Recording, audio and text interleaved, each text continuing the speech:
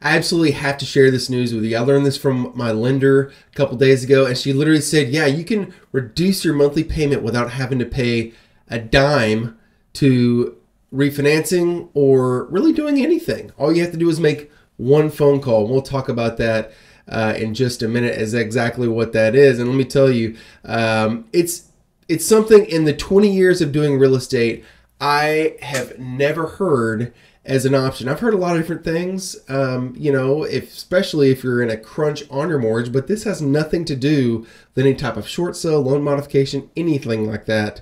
But if you're in a situation where your monthly payments are getting tough for you as taxes have started increasing, we're going to talk about this reason and the way to get those lowered and make it easier for you to make those payments. And so bottom line is that this is just such a simple way to get this done. Like I said, my lender posted this on her feed, and I just thought this was amazing. I was like, man, how did I not know this? It's, you're always learning in real estate. I'll say I've been doing this in almost 20 years. Like I said, 19 years now.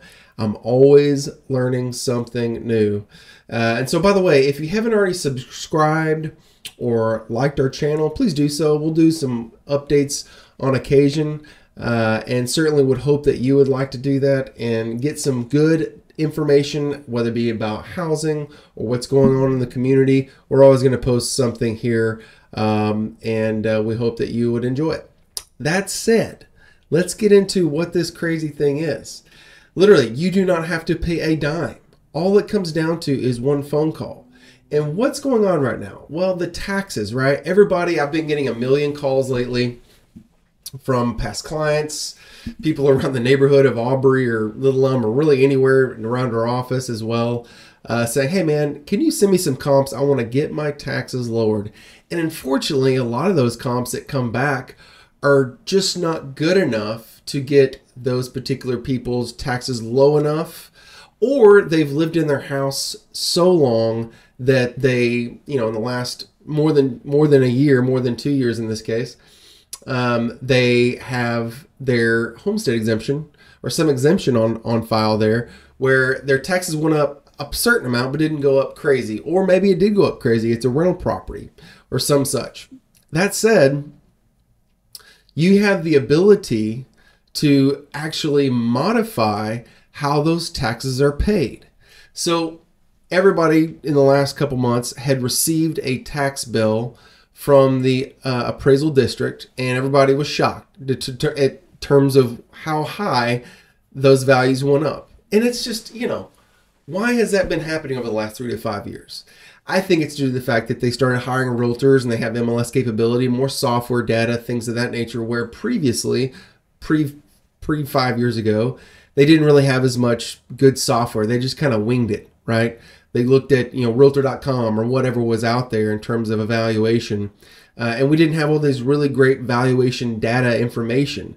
And this year, it may be because there is some stuff going on at the Texas legislature that would potentially push our homestead exemption from 10% down to 5%. And if that were to happen, that means less tax dollars for the government, right? And so there may be something to that. Can't say for sure. That all being said, all of our taxes went up, and that has put real pressure on people's ability to pay for their taxes and really their monthly payment. And so what can you do to mitigate that? They give you a couple options already. They say, okay, your taxes in this next 12 months are going to go up. You can pay this on one lump sum amount, this 500, 800, 700, whatever it's going to be, additional, so your payment can stay the same if you have a mortgage company, right?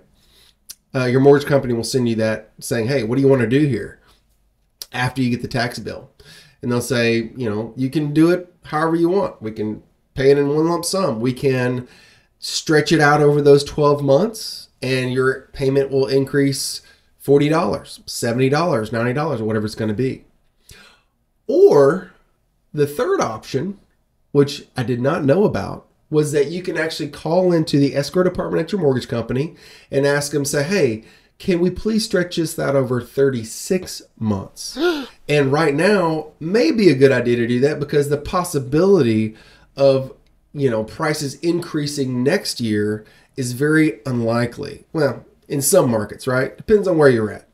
That said, prices, we've already seen a huge decrease in prices over the nation as a whole. And so in many markets, you may want to say, look, I don't want to pay an additional $90 a month or whatever amount. And so that said, you can go in there and say, hey, are you willing to let me do this for 36 months over the course of this new adjusted payment?